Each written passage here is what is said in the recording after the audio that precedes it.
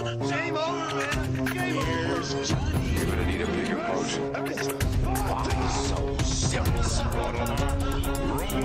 I am Iron Man. This is a tasty burger.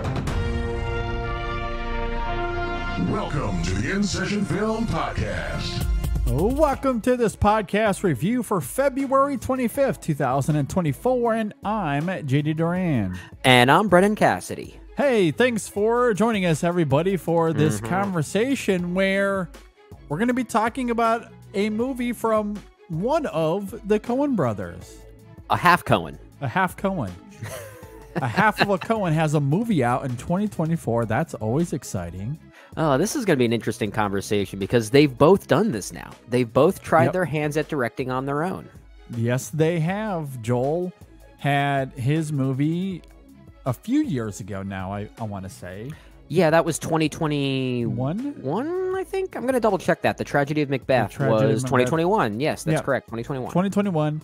And here we are with Ethan Coen and his new movie, Drive Away Dolls, a movie that has been in the making for like 30 years, literally. Was it really that long? I want to say so. Like it was started, I believe, in the mid-90s. And it was something that they tried to put together in the early 2000s. It did not work out.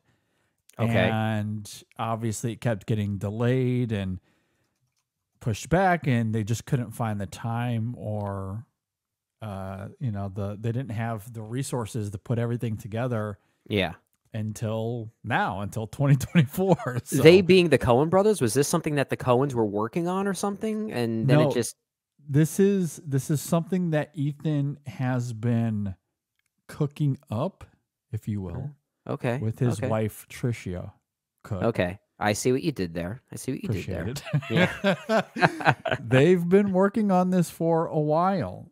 And as I noted, they tried to get this in development in the early 2000s. The idea, I want to say I read, again, was first thought of or talked about in the mid-90s. But it was in the early 2000s when they first started to pursue developing it for real. Okay. And it was announced in January of 2007 that they were going to try to get Allison Anders to direct the film under the title Drive Away Dykes. Okay. Which, of course, this film does allude to at the end of the film. Yeah, sort of reveals that may have been the cryptic title all along. Exactly. So, yeah. But unfortunately, it did not come to fruition in the early 2000s, of course. Here we are in 2024. I believe going back to April of 2022 is when it really started to go into production. And then the film was supposed to come out last year, but was delayed due to the SAG strikes. So now it is dumped in February. Dumping ground. That's unfortunate. It does make sense that it's now that we're finally getting this film. If Ethan Coen and Tricia Cooke were going to have involvement in it, and it was going to happen when both Joel and Ethan decided to try their hands at making movies on their own for a moment, because this movie is, as we'll talk about, very much an Ethan Coen movie. Yes. And not to say that he has a certain flair within the Coen brothers' filmography that's more noticeably him. It's more personal than that. I mean, I think we could hypothesize that given the film that we got here. But it's certainly more personal than that, which I'm sure we'll talk about. Yeah, it is very personal. That is for sure. And I think what's interesting is that we've always talked about the Coen brothers as a pair, as a duo. Right. And here we are with Ethan Coen working with his wife, Tricia Cooke. And I think noticeably this is also a movie coming from a pair. Yeah, it is no secret that while they are married, they have separate partners. Tricia Cooke has come out and is living a gay lifestyle. Separate from Ethan, even though they are married. So that's an interesting development in their relationship. And It's part of why they wanted to do this movie specifically together. It is. So It's very much challenging the notion of what a spouse ultimately is by definition, and I think that's really fascinating. I have this headline up here from People where it's basically talking about the marriage between Ethan Coen and Tricia Cooke and how non-traditional that it is. And apparently Ethan is quoted by saying something like, "She's queer and sweet, and I'm straight and stupid." fair enough. Yeah. I just found that fascinating, but it does make sense that this is a movie that's more or less trying to maybe not address, but sort of represent the interesting marriage that they have, and sort of get us to talk about that a little bit. Absolutely. So I very much look forward to diving into this film, and there is certainly going to be a lot to talk about regarding the film on its own terms, but in many ways it will be impossible to separate it from the Coen brothers, Joel and Ethan. Yeah. I think there's so much to talk about with this film, even within the lens of the Coens and their filmography together. Yeah. So I'm sure that will be a big part of this as well. So let's go ahead and dive into it. It is titled Drive Away Dolls, directed by Ethan Coen, written by, of course, Ethan and Tricia Cooke. It stars Margaret Qualley, Geraldine Viswanathan, Beanie Feldstein, Coleman Domingo, Pedro Pascal, Bill Camp. Oh, yeah. And Curly, plain Curly. The master of all cameos. You know, I debated whether or not to reveal this here, but Brendan is pretty adamant that he's in the trailer. He is on the poster. His name is at least on the poster, and it does say his name on the main poster with the entire cast. Okay, so there you go. It also has an appearance by the one and the only Matt Damon. And that doesn't surprise me. Matt Damon is the one actor in Hollywood where if you just need a cameo from a big star, he's going to be the one to do it. He's kind of your go-to. Times. He's just the go-to for it. Yeah, I'm And trying I to think love how far this stretched back, because I remember seeing him pop up in Christopher Nolan's Interstellar, and which that was a shock already. But I feel like this occurrence has been happening even before that. Oh, for sure. No, it has to go back to what was the movie? Oh, God, I'm drawing a blank here. The movie where he's the singer at the beginning of the film, Johnny Doesn't Know. Oh, what was that? What am I thinking of? I'm drawing a blank here. We'll have to figure this out mid-conversation. Someone's gonna have to look this up. But you know what I'm talking about. I think I do. Yeah. Where he pops up in Euro Trip, right? Is the name of that film. Oh, that's it. Okay. It's Euro Trip. It's the beginning of the film. Here comes Matt Damon on stage, you know, dressed as this goth singer of sorts. What a good sport. Proceeds to sing the song Johnny Doesn't Know. What a good sport. And, you know, in the small little indie comedy, or it might not have been indie, but it's the small little comedy movie. Yeah. That, you know, ended up becoming this cult hit of sorts. That moment in particular has absolutely become a cult scene at the very least. At the very least, yeah. I wonder if that film has cult status primarily because of Matt Damon. And it could be because honestly, I don't remember much beyond that moment in that movie. That's the moment anyone talks about. Like, of all these surprise cameos. No wonders the makers of that film fought for a cameo like that, so that that way the movie had some type of staying power. And I can't recall the details. He's talked about that on a podcast before. Oh, where he was off shooting, I think, one of the Bourne movies, had some time off, but knew a producer or maybe the director of that film. I can't really recall. But he had a day. They were shooting nearby each other or something to that degree. And he's like, will you do this cameo? And he's like, sure. Sounds like a lot of fun. And so he went and did that cameo. And the bright side is like 10 minutes. He probably wasn't even paid for it. Probably not. So I mean, this goes way back for Matt Damon, and that film because that film came out in what, like 2004, I think, something like that, early to mid 2000s. Yeah, so this goes back years. Yeah, for Matt Damon.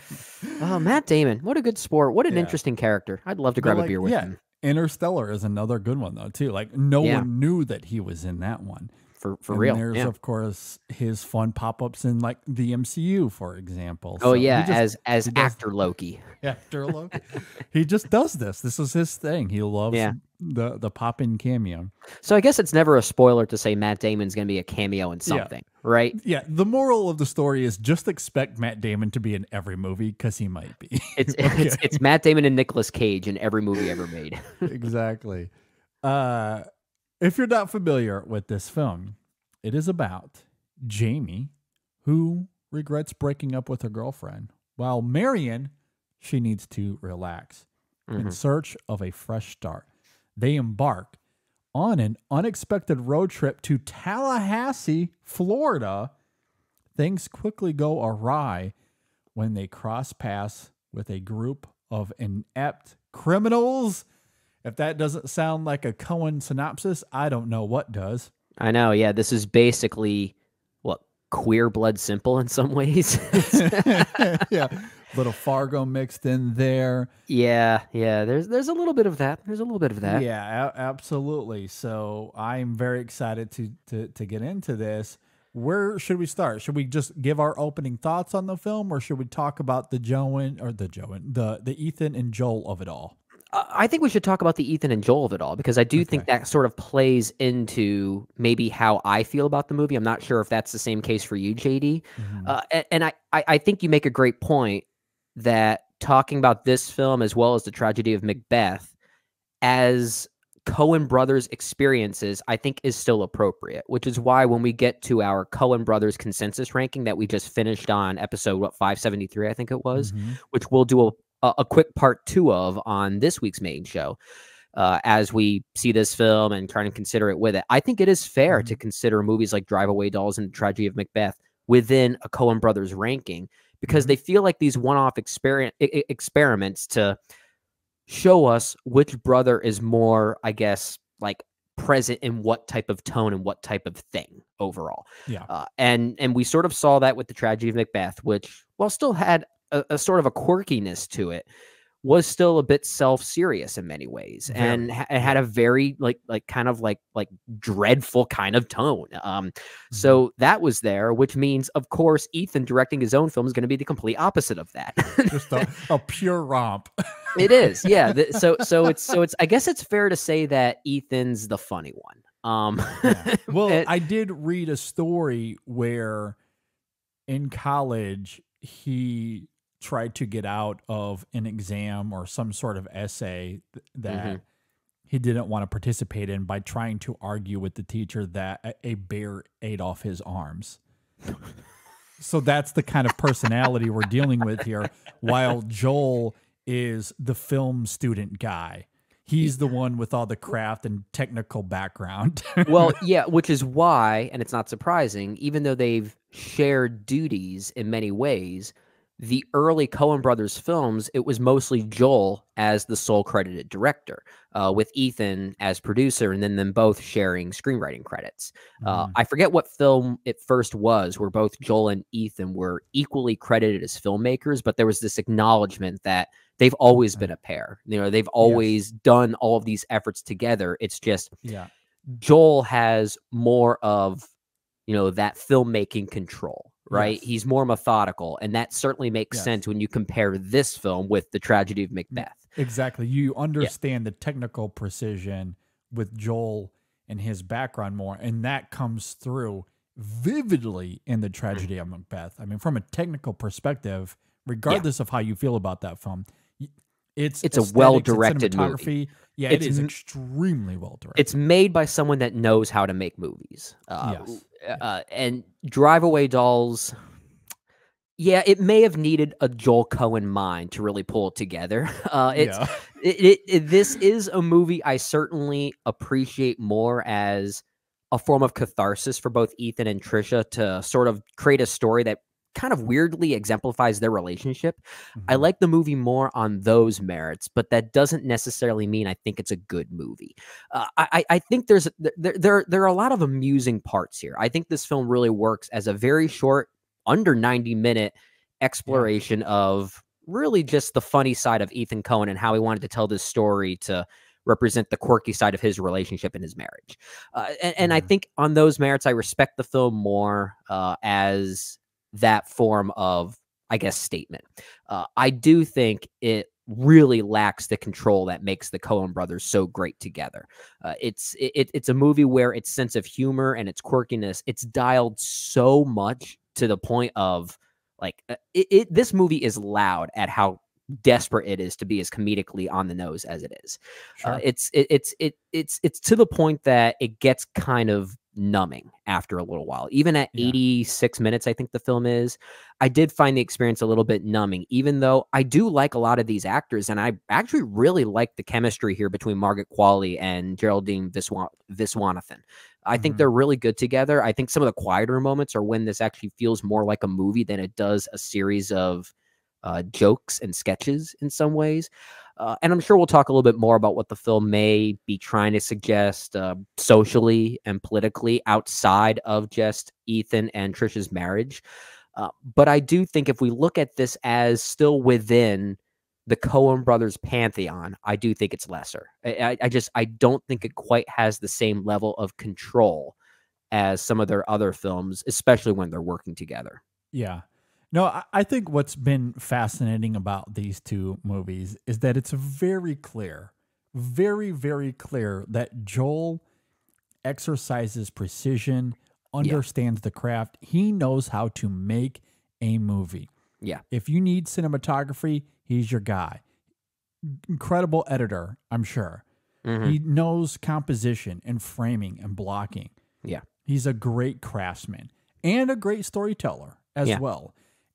But he's tonally going to be more of the nihilistic of the two, maybe the most cynical of the two.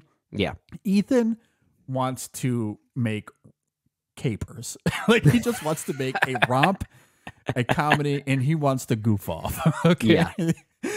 And I think that is vividly clear after these last two. But that's what makes them brilliant together. Yeah. When you think about their movies, you think about something like Fargo. That is those two things combined, quintessentially. It's funny, it's quirky. There is a rompness to that film at times, but it is incredibly well shot. The craft is very much there, and there's also a seriousness to it as well. Inside Llewyn Davis could fall under that as well. I mean, many of their films just feel like that perfect balance. Now, some of them might lean more on the extreme than others. Oh, yeah. Yeah. And I think it's ironic that perhaps some of my least favorite Coen brothers films, if I want to use the word least favorite, because I like pretty much all, or at least most of their movies, but I find myself favoring the ones where I feel like Joel's input is more present. Because a movie like The Lady Killers, for instance, is probably one that's most tonally comparable to something like Drive Away Dolls in that messiness.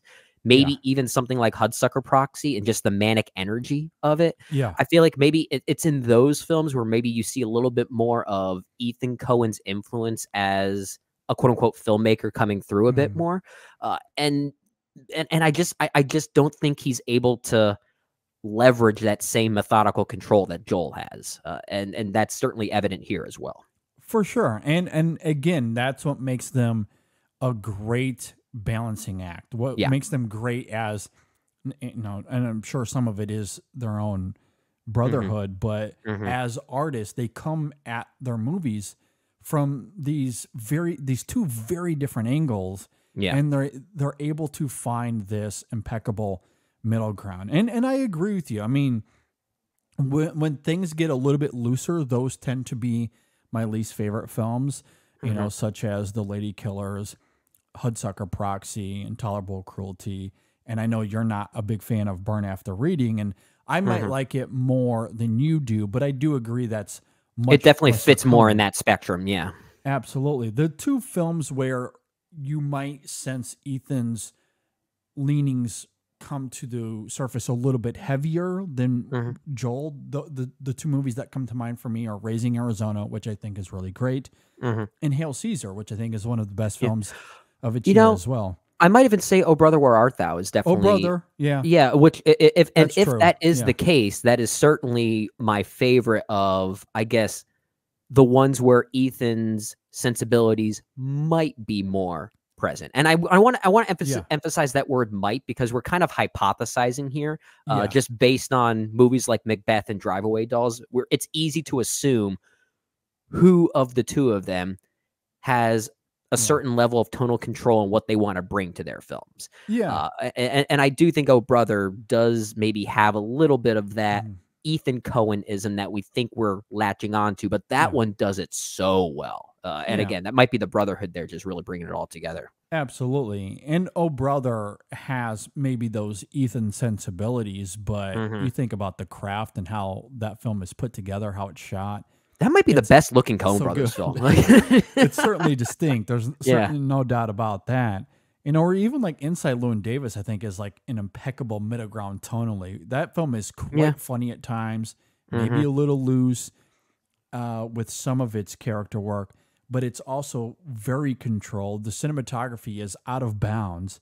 Yeah. The music and the craft in their films are just incredible. So like together they make just these wonderful movies that have a great cinematic balance. Yeah. And then separately, as much as I love the tragedy of Macbeth, it's incredibly well shot. It's all of those things we talked about before.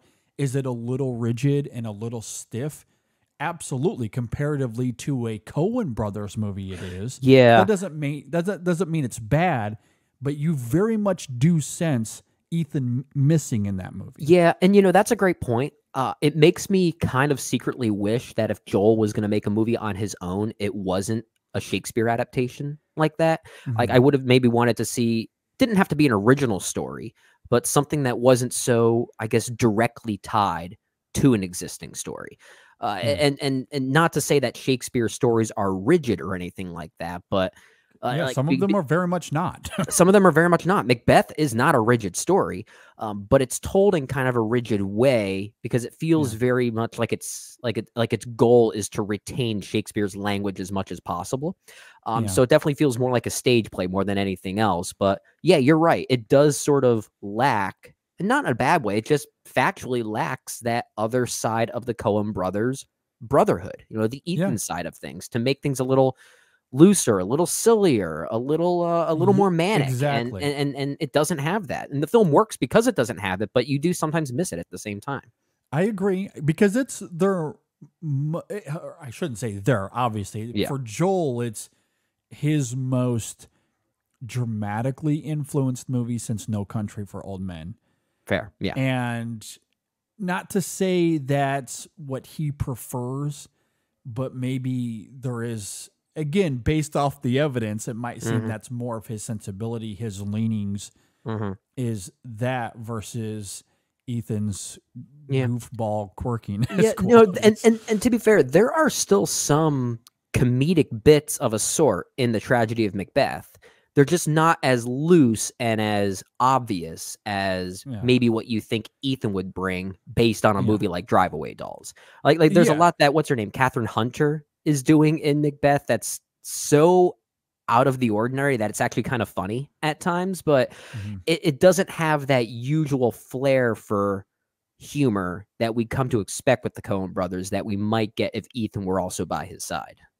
Yeah, absolutely. I think it's fair to say, again, based off of what we know about them historically, not just the last two films, but historically, and then you include their separate solo efforts.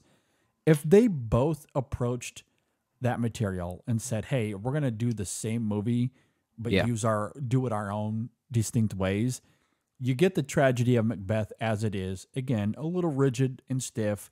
Yeah. Still great though. Great movie.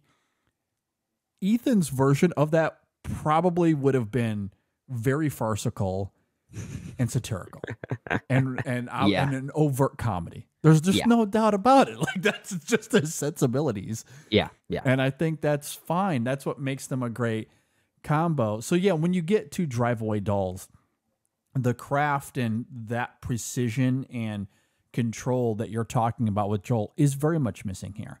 Yeah. It is an underbaked movie. It comes in at 84 minutes. And here's where I'll push back against some, because I've seen some reviews out there claim that this is a movie that's trying to imitate the Coens.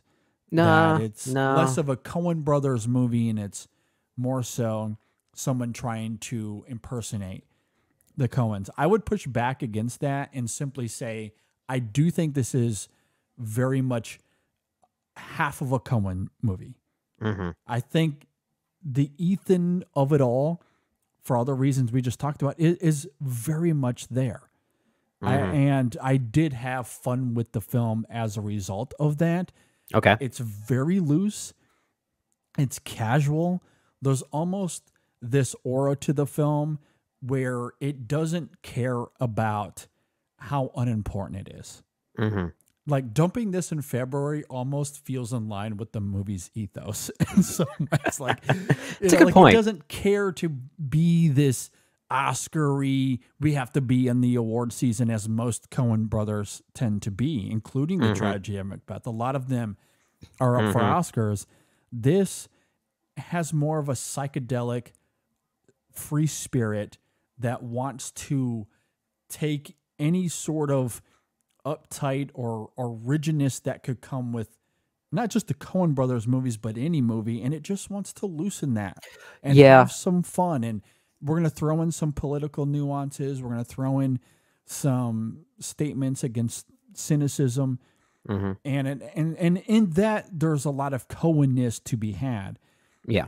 But it also just wants to be very out. It's an incredible movie from a lesbian perspective.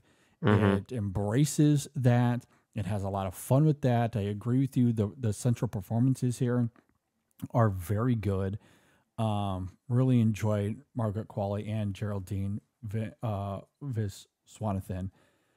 Their chemistry was fantastic, and honestly, I think they carry this film in a way that, at least for me, was more than enjoyable.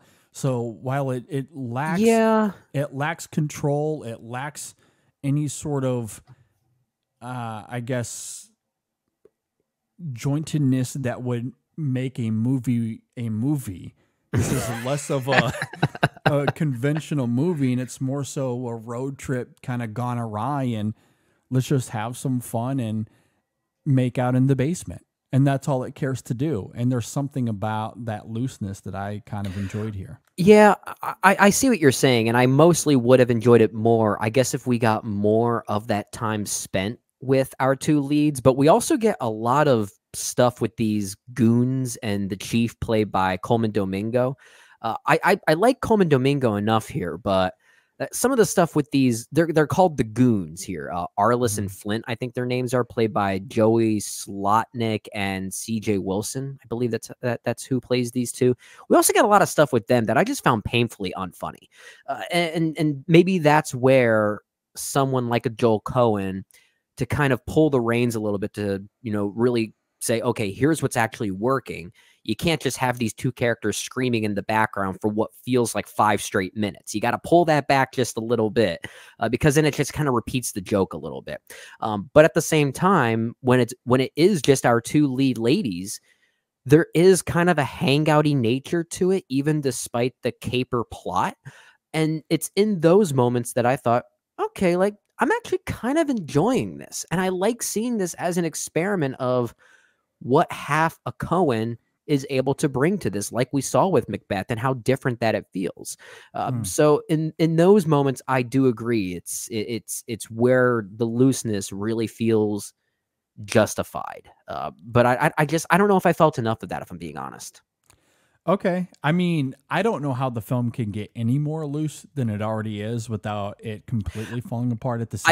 I guess it's what aspects of that looseness I was able to latch onto versus others. And that's certainly fair. I think that's where the conversation for this film will come down to, because this, as a film, unless you're going to make it into vignettes into these short little films that act separate and, like any sort of vignette movie, you could certainly do that. But this is about as loose as it gets if you're going to have a story around two characters. Yeah. And it veers off. It's very meandering. And there's something about the fun injected into this film, that dichotomy of one of them being this free spirit and the other being really uptight and looking for love. And I love that how stuff. that comes together in this film, I think is really great. Again, very loose, but there's enough control over that here. Absolutely. Especially with the performances. Absolutely. Where I very much didn't enjoy it. Where you and I might disagree a little bit is with the goon characters. Not that their humor is laugh out loud funny. I agree. I don't think their humor is going to evoke belly laughter here. It's certainly not. But what I find interesting is that they carry the facade, a similar facade of the goons you see in something like Fargo, for example. Oh, for sure. Yeah, it's a play on that it's in some ways. Certainly a play on that. And at the same time, I do think this film, I think there's a little bit of the Big Lebowski here in the sense that... this you called this movie psychedelic. This is like taking the dream sequences from the Big Lebowski and stretching it to 60 minutes. Yes, absolutely. This is a little bit of Lebowski in the sense that, as we talked about on the main show last week, on the surface, there's a lot of fleeting chaos and lunacy to be had. But underneath, and I talked about this a lot on episode 573 last week, underneath all of the chaos of the Big Lebowski, I think there's some incredible thematic bite as it relates to the 90s and those kind of movies. The evolution of the 90s in particular, I think is fascinating. And I think the same thing is going on here to a much lesser degree, but in the same sense that on the surface is this chaos, it's this caper, but underneath, I do think there's still some bite. I do think this is not that the commentary is the main point. It's certainly not, but I do think but it is there. There's an attempt there for sure. Absolutely. As far as, making a statement against the purification of sex in art.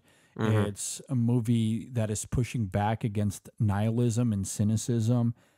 And I think, to me, that's what's really fascinating about the goon characters here, because they are given dialogue. The film dedicates some screen time to them that you don't get in something like Fargo. Not in the same way, anyway. No, they do kind of have their arcs in a way, which, like, if I can finish that point real fast, I think what's interesting about those characters is that they're, again, on the surface, they're chasing these two girls. That's all they're doing.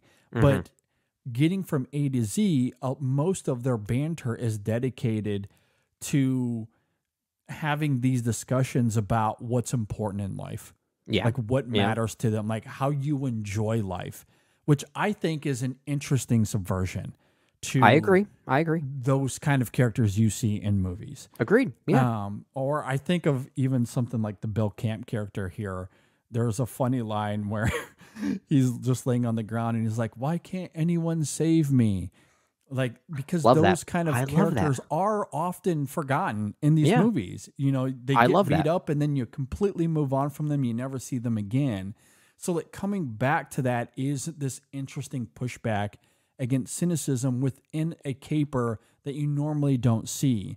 So I do think they offer some value here. Yeah. Now, does it reach the heights that it's going for? I don't know. But at the same time, I don't think the film is aiming for anything grand either.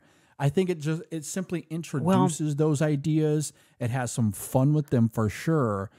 And it brings a nuance and a heft that, again, illustrates that at the very least, this is half of a Coen Brothers movie. Yeah. Is it underbaked? Sure. Yeah. I do agree. It's underbaked. It's very loose, and maybe it does need a little bit of that Joel Coen precision here to restrain itself at times. But the unpolishedness of it is what I find interesting. And for Ethan Coen to still throw in all these Coen-isms makes it, I think, more entertaining and more valuable than if this was directed by someone else that's not Ethan Coen. And I like that it exists in that way. And I like that each of these characters kind of bring a almost deconstructive energy to what those ideas are. There's almost like a deconstructionist approach happening here from Ethan's point of view as a filmmaker, tackling these kind of tropes we see in these movies. And I do agree, it doesn't need to be anything more than what it's going for on the surface to make that point. In fact, it doesn't even need to be tightened up. But with regard to the goons, you just got to make me laugh. And I didn't. And that's the problem. For me, it's a performance thing. I don't think these actors are good at all at selling what they're trying to do. Unlike someone like Bill Camp, in that one scene you mentioned, he sells it. He absolutely sells it. In some of those moments with Coleman Domingo, who barely even speaks in this movie, I think he sells it. Matt Damon shows up, he sells it. Pedro Pascal's in this movie for literally 3 minutes. He sells it. Those two goons do not sell it at all for me. And they're trying too hard. That's my problem with it, is I think they're trying too hard. And so for me, it's more of a performance thing. But I like the idea of what you're talking about, because it does sort of add a certain point of view that we don't normally get here. And I like the sort of contemplative energy that ultimately means kind of nothing, which from a plotting standpoint, I like the way the arcs of those two goons crystallize. Like, I like the idea of that. I think that's actually really clever. I don't like those actors in these roles. I just don't think they're very good here. Yeah. And I do think that's where, when we're talking about performance, and I am able to separate the two. I do agree with you that the performances aren't great. But there's something about how goofy they are that I still think fits the film tonally. It might undermine those ideas and any sort of texture that Ethan Coen is trying to bring to it. But at the same time, that's why I argue, maybe hypocritically, I'm willing to admit, but I would argue, I don't know if it's trying to add any sort of verboseness to it. I think it's something Ethan Coen throws in there as this slick subversion, but it's not trying to be anything more than that. And it's just trying to have a lot of fun. And the performances, there's something about how goofy they are that, I don't know. I don't know. It's like, it worked for the me, thing is, though. I'm not even sure if they were goofy enough for me. I think they needed to. Maybe that's the thing. Maybe they needed to heighten it a little bit more. Because every time it came back to these goons, and I did not expect us to spend so much time on the goons of this movie, who barely have any importance here whatsoever. But I disagree. I think they actually do. Well, whatever type of important, but. When I say importance, I mean comparatively to the two female leads, are like comparatively, it's a very different type of importance. But when it comes to the overall energy of this film, I'm for those watching on YouTube, you can kind of see what I'm doing with my hand. But every time it cut to them, it just dipped for me. Like it felt like the film just went on, I don't want to say autopilot. It just it's hard to explain, but the film had this manic energy, and it lost that for me every time the goons were front and center. I do agree that our central characters of Jamie and Marion are much more compelling. Yeah. I'm not trying to say that they add equal value. I'm just simply saying the film did not dip for me, because again, I liked the slickness of what Ethan was doing with those two characters, especially the dialogue they are given and how they're talking about life and what happiness means. I love the writing. I love the writing. Very few times do you see that in movies with those kinds of characters. And in the middle of this romp, there's something about it that did add something to it for me. Maybe and that's fair. It sounds and if I were able to, latch onto the idea of it and just the overall, like, I guess, gimmick of it, I think I would be okay. For me, it's strictly the presentation, because I like the idea of it. I like the writing. I love the dialogue. The dialogue between those two characters, I love. It comes down to the two people trying to sell it. I will say where it does lose me is how it all crystallizes. Oh, I love that. You know, to me, that is where the film undermines itself, because I do Okay. think most of their conversation, because the dialogue they are given is all about pushing back against this type of nihilism or cynicism you see in these kind of films, and especially with those kind of characters where they're never given opportunities to talk about life and what it means for them. So that to me is what I latched onto those characters, especially because the presentation, to your point, isn't the greatest. They're not giving Oscar-worthy performances here, even inside this goofy comedy. Their performances are the weakest element of it. I don't disagree with that, but I do love what Ethan is doing with those characters. But then the way he crystallizes them plays into that nihilism. And I kind of like the sleight of hand. for a film that is trying to act against that type, I don't know if that makes any sense. Now, given the peril that Jamie and Marion are in, I understand that there needs to be a way to pull the rug out there for them to escape said peril. So convenient, so contrived. I don't know if that's the way to do it, given how you set those two characters up. But, you know, it leads to an ending that certainly has some levity that I did enjoy because of the Matt Damon cameo. Yeah. And also the Beanie Feldstein of it all, which we haven't talked about. Oh, yeah, she's good here. And so, she's good here. It leads to this ending that is very hopeful and fun and compassionate, which is ultimately what the film is trying to go for.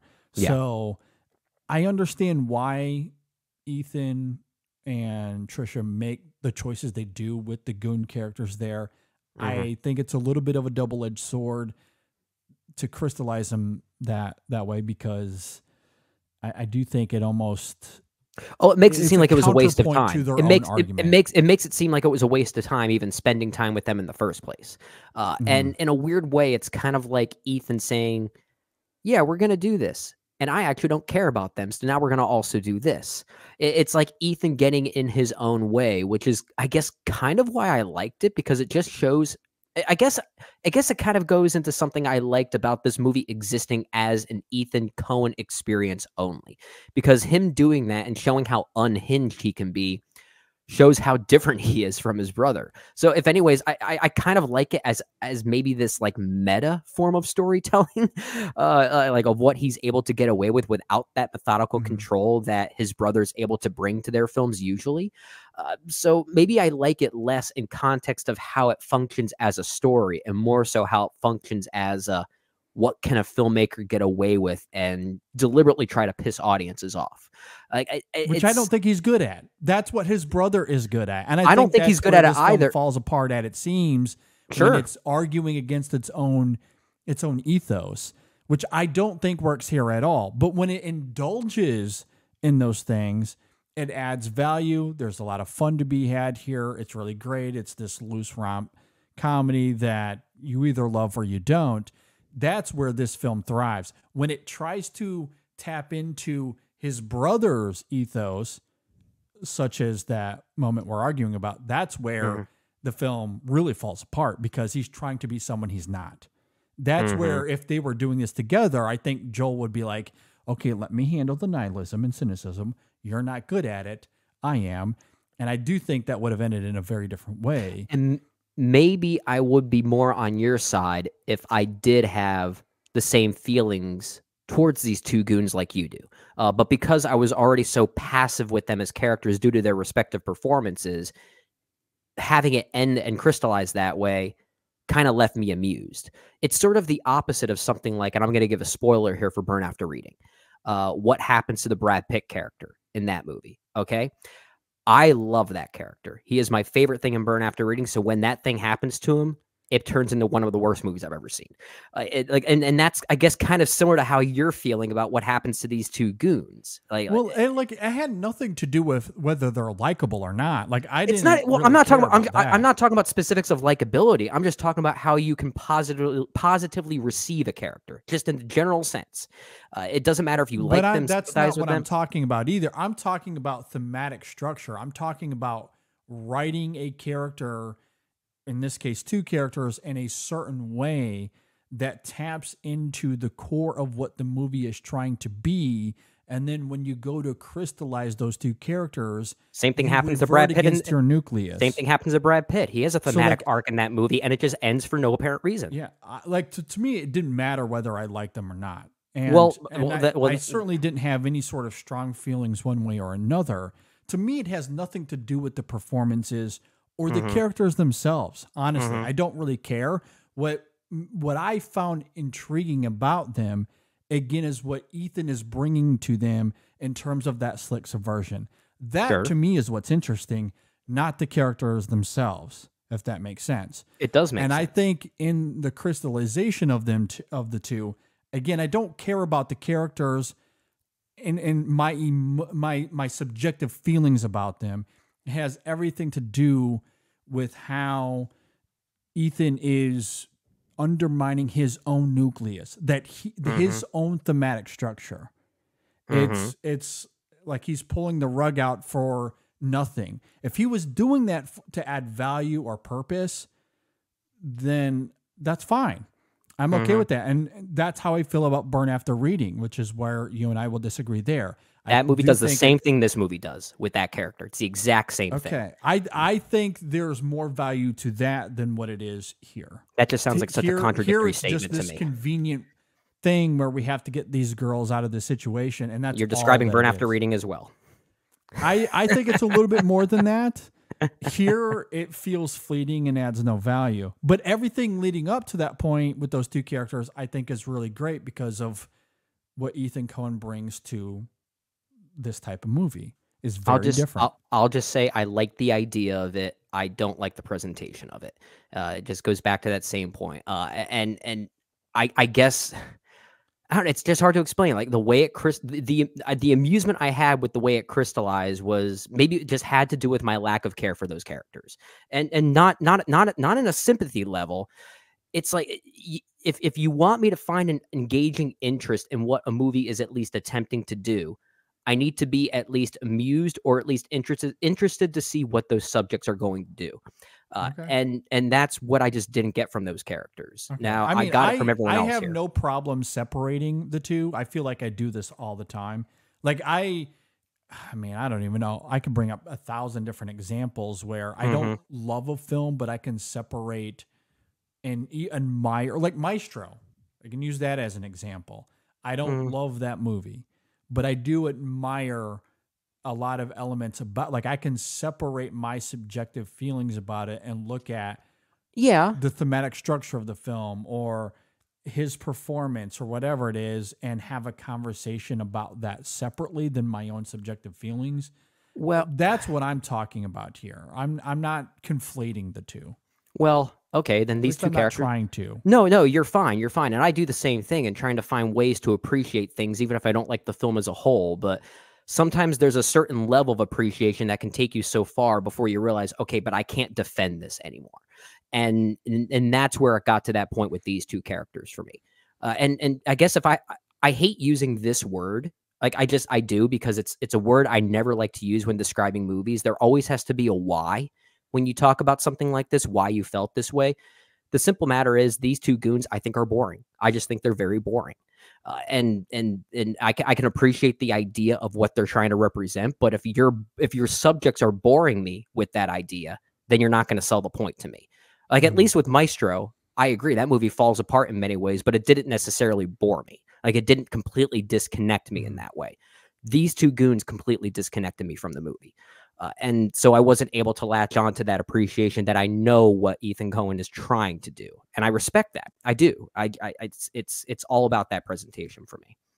Okay. And look, I didn't intend for us to spend a lot of time. Neither did I. Because there is a lot to discuss still with Jamie and Marion. However, I did want to emphasize at least where I'm coming from, because that's fair. How I feel about it on the whole, a lot of it comes down to those two characters and that structure that Ethan Coen brings to it, because they're in this film quite a bit. You might be bored by them, but they're in this film like what, 30% of the time? They're kind in this film a lot, and that might be on the low end. By character ranking, they're kind of third and fourth underneath our two leads in some ways. Honestly, yes, they're on screen more than Coleman Domingo, and they're on screen more than a lot of these other cameos. They're on screen more than Beanie Feldstein, if I'm not mistaken. Yes, absolutely, they're on screen quite a bit. Yeah. So if they don't work for you, I understand. Yeah. But because they have such of a big impact on the plotting of the film and the overall scheme of it all, that I did want to emphasize why those two characters did bring some, because if without defending that, I'm not able to articulate why I enjoyed this film. Why the overarching movie still works. Yeah, yes. I get it. I get all we talked about was Jamie and Marion, and I do want to talk about them. That's only half of it for me. It literally is half the movie. I truly enjoyed the goon characters because the dialogue they are given here is something you simply don't see in these movies. And I really liked that a lot. Even if the execution isn't all there, to Brendan's point, and it might not be, the presentation could be lacking a little bit, but on the whole, I appreciate the attempt. And I think it works more than it doesn't, minus the crystallization, as we argued about. And that does matter here. For me, that does matter. Because that's what makes this a Coen movie. Yeah, the Jamie and Marion of it all alone doesn't make this a Coen movie for me. But they do. They, alongside Jamie and Marion, make this half of a Coen movie. And without it, I think this film suffers quite a lot more than it already does without Jones, the precision he would have brought to this movie. Yeah, and I think that's very fair. There is I don't know if that's the right word, but by comparison, a calming nature to when we focus strictly on Jamie and Marion and their relationship and how that sort of contrasts everything. Well, it's in their relationship, the two of them specifically, that I could really feel like Ethan and Tricia were talking to each other when making this movie. They are definitely the closest to being some type of cipher for their marriage. And maybe that's why I was latching onto them more, because of that meta component. But I think really it just comes down to those two performances. And as we talked about, their chemistry on screen is wonderful. And it's not even just the quieter moments that I alluded to earlier, such as a basement makeout session that they talk about at one point. Not even talk about, they partake in at one point. Or even some of the quieter moments that they have in the car or in the hotel room. It's in the quirkier moments when they actually discover what's in the trunk. What's in the hat box, I'll simply say. Somehow they're able to sell things that I don't think an unexperienced actor would be able to sell. It would come off way too heightened and way too manic for its own good. And sometimes this movie does. In fact, a lot of times this movie does. But when you have two actors that know how to leverage that, it's quite touching at times, I think. No, I loved it. I thought their dynamic throughout the film was really great. I think the ciphering of it through Henry James is a nice little way to bring some, like, a specific lens to these characters, in particular Marion, because she's the one that is reading Henry James throughout a lot of this film. But we also get like some flashbacks to her as a child as well. Where she's coming into her own a little bit. So you do kind of come to understand, especially through the performance, that she's looking for something very specific. She's absolutely not the free spirit that Jamie is, and I love that in Margaret Qualley's performance with her thick, heavy Texas accent that she's trying to pull off here. I don't know if she is wholly convincing, but it's fun nonetheless. Oh, like the fact that it's not convincing is actually why I like it. Which is fair. That's my argument for almost all of this film, is that it doesn't work, and that's part of the charm. Yeah, Like, well, that's at least part of why it made me laugh. It had a personality to it. I do like. I mean, because again, this is a film that isn't aiming for some sort of artistic threshold. Like it's goofy, it's rompy, it's very its lunacy is all over the place. So when a performance or a certain aspect only reaches like half of a threshold of what you're expecting, it almost feels intentional. I don't know if it is or not, but it certainly comes off that way at times. It does. It very much does. Yeah. And but I love that dynamic between Jamie and Marion. It's a great dichotomy, you know, classic in many ways, but something that this film utilizes to its advantage. I love that Marion hasn't had sex in 3 years, she says. The film opens with Jamie having sex. So like we're very much in it with her from the beginning, but how those two characters bond and have this shared experience that gets quite intimate even by the end, I think is really great. There's certainly a lot of fun to be had when the caper takes control of the movie, but even when it's just about their identities and how they become entangled here. I think it's really great. You know, it's again, it's not trying to be anything grand, but there is something very endearing about the execution of it. Well, yeah, and even when the caper sort of takes over in the back half of the movie, like the plot kicks in, there's still a complementary nature to how it fits in with their relationship. Without getting into spoilers, this is not like Pulp Fiction. We actually find out what's in the suitcase, and I'm not going to say what it is, but I like what's in there because it's something that is literally kind of testing their orientation a little bit. So I like that idea. It sort of goes back to what we talked about earlier regarding Ethan and Tricia's own marriage and how different that it is. It's kind of beyond labels in some ways. So what's actually in that suitcase sort of tests the labeling that we usually see with romance nowadays. And I like that about it. And sort of the, I guess, underlying political side of it as well. It's what's in there represents something from people who will literally screw you over. So now let's take that thing and screw each other over with it. And then we'll screw those same people back over. It's like I like those ideas. If there's any actual interesting insight this movie is presenting, it's simply based on what's in that suitcase. It's hilarious. Now, I love that. It's interesting. You and I have a little bit of a different read on that, Shaggy, based on how this conversation is. Hey, that makes an interesting movie, I guess. I certainly did not get anything in terms of what's in the suitcase, how that tests their orientation. You and I very different in that regard. I did not get anything of that sort here. I would say it adds a curiosity, if anything. Okay, that's not how I feel. I would disagree with that. Okay. But I do think what it does, though, is it adds a level of intimacy to the two characters that takes their relationship to a different level for sure. But where I do agree with you in terms of the relationship between Jamie and Marion, how that evolves, especially regarding this idea of a politician and how he could be, shall we say, screwed over, as you put it.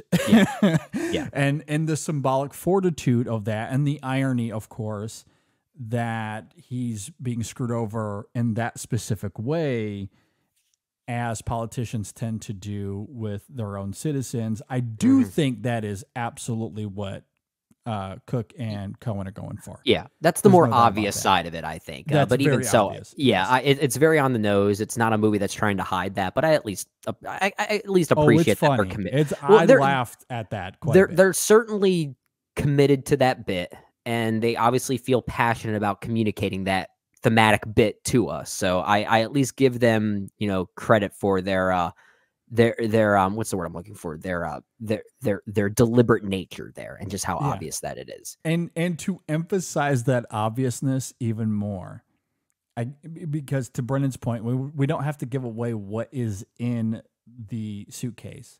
Yeah. However, we do know that what is in the suitcase comes from a woman named Tiffany Plastercaster.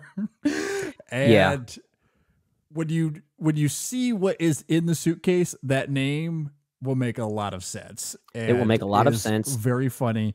And the actress that plays Tiffany Plastercaster here is a huge surprise that I did not know at all. I feel like that's the cameo people are talking about that's going to take people by surprise, because this actress is very top of mind now, I'll simply say. She's got a few recent awards, I'll simply say, and not in the film world. I'll just leave it at that. So, yeah, it's definitely someone you know. Yeah, it's definitely someone you know. It's really funny. Again, there's this psychedelic angle to it. And when you consider how she got these things, it adds a whole other layer to it that I think is really funny. Yeah. And then, it crystallizes with everything we see at the end there with Matt Damon, as we talked about earlier. Mm-hmm. And yeah, I think that's all hilarious. Like, yeah. Again, very loose. It's extremely goofy, but it's tackled with, I think, a little bit more deftness than other filmmakers that I think could just simply get bogged down in the lunacy of it all, or or just trying to keep studio executives happy and doing it in this very matter-of-fact kind of way. Sure. Like we get from a lot of studio comedies, over the last 10, 15 years especially.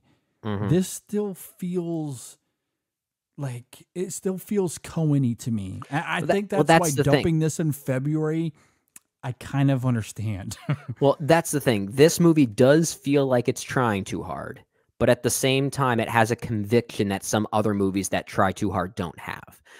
And maybe it's because we can at least still recognize the Coen-like nature of this movie. Like even though this wasn't directed by the Coen brothers, it certainly has more of a Coen identity than, let's say, when George Clooney tried to direct Suburbicon, which was ironically co-written by the Coen brothers, right? Yeah. Like that is a movie that reeked of trying too hard and also trying to be a Coen brothers movie. Yes. This is not that. It's certainly, it's unhinged in the same way, but at least has a distinct personality that earns, well, I say at least more so earns that unhinged nature, because it at least raises conversations that are more interesting to talk about.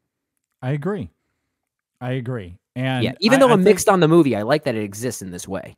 I agree. Like I had a lot of fun with it. I mean, as far as these goofy lesser Coen brothers films go, I probably like it more than what I have at the bottom 4. I think I'm, I'd say I'm that high on it. It's probably still bottom 3 for me. I mean, I admittedly need to rewatch Intolerable Cruelty again. It's been quite a while. I certainly like this more than The Lady Killers. I would definitely take this over Burn After Reading. Where we might differ is I'll still take the Hudsucker Proxy over this. But it's like, I love the craft of that movie. It's not a great movie, but I think the craft of it is just too good to ignore. Whereas but I do think this movie raises more of an interesting conversation, if that gives it any justification in some ways. So I guess it really just depends on what I'm looking for. It might change my feelings on how I rank these things. Yeah, no, I would definitely take it over those 4. Okay. Although I would need to watch Burn After Reading again. I still might prefer that to this. I don't know. Well, I mean, as much as I don't like that movie, it is still a tighter movie. Yeah, and there's something about it that's still really fun for me. I don't know. I'd have to watch it again though, but I might take this. So I would definitely take it over the other 3 for sure. Gotcha. Okay. Although to your point, Intolerable Cruelty is one that I haven't seen in a long time as well. Yeah. And that's But another one that I feel like is sort of finding an audience as time goes Yeah. on. These lesser Coen Brothers films, they're starting to find more of an audience, whether I think they need to or not. Yeah. But I think Intolerable Cruelty is probably the one that's going to be most accepted as the underrated Coen Brothers film as time goes on. Yeah. I mean, I will say this though. The Lady Killers, you will not find me amongst that audience. I will can't not be defend that one. gaslit there. No, I can't defend that one. This last week I watched Hudsucker Proxy as promised. I think I like it lesser than I did before. I think rewatched it's it as even well. worse than I remembered. I rewatched it as well. I think I'm about the same on it. I certainly like it more than you, but I'm not going to bend over backwards to say this has to be in the top 10 Coen Brothers films. No way. The movie looks amazing, though. It is such an aesthetic treat. I'd say it's not for me. Not for me. Not even top 5 aesthetically. best looking Coen Brothers films, if you ask me. I think it's almost in that conversation. The problem is the writing. Aesthetic palettes, because that film is ugly. Do you even know what good looking movies look like, JD? It's a great looking movie. It's not. Okay, really that is. might be a little facetious, but it's definitely not top 5. I don't think it looks that great, but it's also one of those where I think everything in that film is exhausting, absolutely exhausting. But I don't necessarily disagree with. I think the farcical nature of that movie didn't really warrant a 2-hour runtime. I do think it wears itself out. If anything, it's also the Tim Robbins of it all. I'm not sure if he's the right guy to sell that energy. But Jennifer Jason Leigh, I think, is amazing in that. She's great. No, Yeah. she's really great. Yeah, and as well as Paul Newman. Just running down the list here, films, and I'm just doing this off the cuff. Yeah. Films that I would take aesthetically over Hudsucker, and I'm just looking at my personal list here. Llewyn Davis, hands down, that might be number 1. Yes. Fargo, absolutely. No Country, absolutely. Oh Brother, absolutely. True Grit, no question. Serious Man, yes. Hell Caesar, especially. Ballad of Buster Scruggs, big time. Maybe Miller's Crossing. After that, it's debatable. But that's where I'm at. Like, that's how far down the list I would say Hudsucker Proxy is, even on an aesthetic level. I'm looking at my list here. I think it's, okay, so Fargo, Davis, Brother, No Country, definitely like those movies aesthetically more. I mean, yeah, there's a lot of movies I prefer aesthetically, but I'd certainly take Hudsucker over Blood Simple, Big Lebowski, Raising Arizona, Man Who Wasn't There, Lady Killers, Burn After Reading, elements of Buster Scruggs, because Buster Scruggs does have a bit of a digital sheen to it that doesn't always work for me. But I do like the painterly nature of it overall from a color standpoint. But yeah, like, I still think the Hudsucker Proxy just looks so interesting that I have to defend it in some way. Okay. Yeah. That's just me. To each That's their just me. own. We have different aesthetic palettes too. That's perfectly Hey, fine. don't you love when the Coens make movies that no one agrees on? Yeah, absolutely. Yeah. Look, I was being a little facetious. Oh, so with was my I. So was ugly I. Comment It's- earlier. But yeah. I do think it is lesser Coens, even aesthetically speaking. Yeah, I don't But know if I'd go that far, beyond that, that's not the issue of that film, though. Yeah. Not even close. it's the writing. It's the writing. Yeah. And anyway, we've detoured quite a bit from Drive Away Dolls. So, do you have any final thoughts on that before we wind down here? I will just say I love seeing that both Ethan and Tricia love Funkadelic's Maggot Brain as much as I do, because those psychedelic sequences utilizing that song not once but twice made me giddy. So I love that. I love that. I'll just simply get my music nerd side represented here. But I thought that was at least a nice touch. All right. Yeah, I just want to emphasize again Margaret Qualley and Geraldine Viswanathan, because they're great. Are really great here. They're really funny.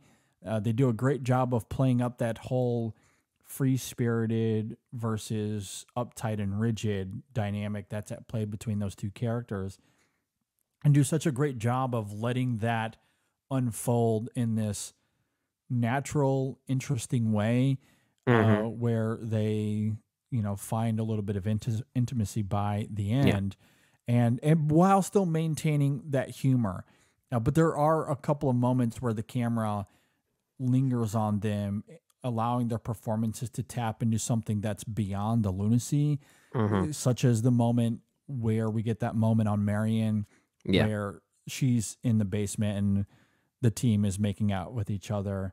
Yeah. And she like has this epiphany that isn't there on the page. It is wholly in Viswanathan's performance, which I think is really great. Sure. Or I think about Margaret Qualley and some of the scenes she has in the back half of this film when she's just looking at Marion at times in this earnest way, like for someone that has this free-spirited, I just want to have sex with anything that can move at times kind of vibe. Yeah. Like, yeah. She looks at Marion with these earnest eyes that I think are just fantastic. For sure. And so, yeah, I love those performances here. They're really great, really fun.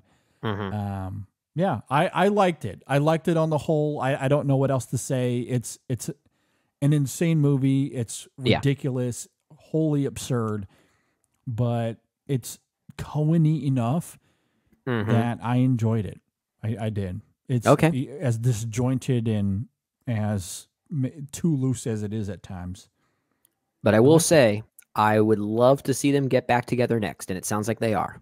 And it sounds like they are. For a horror movie, I think. That doesn't surprise me. Heck yeah, bring it on. Bring it on. They've been ready for a horror in some time, I think. So.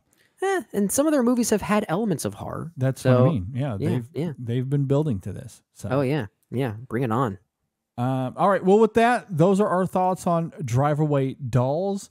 If you agree or disagree with anything we had to say here, you can leave a comment below if you're watching on YouTube. Reach out to us on social media, Facebook, Twitter, Instagram. You can always email us on sessionfilm@gmail.com as well. But we would love to hear from you.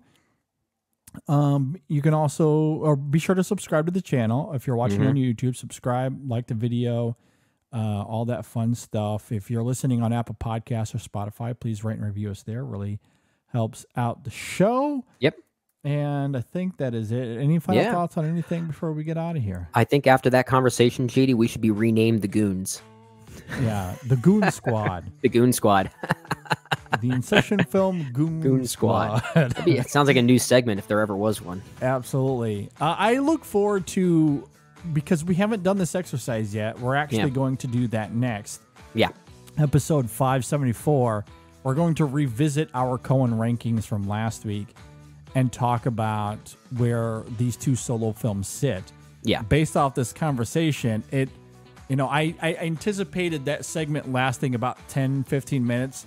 After this debate, who knows? Probably more like 30 or 40. The whole show now. So, looking forward to seeing how that goes, though. Yeah. At any rate, thanks for listening, everybody. Thanks for watching. We'll see you next time on the In-Session Film Podcast. Oh, wow. The Coens are always fun to talk about. Absolutely. Listen to Maggot Brain, people. Great album. Great song.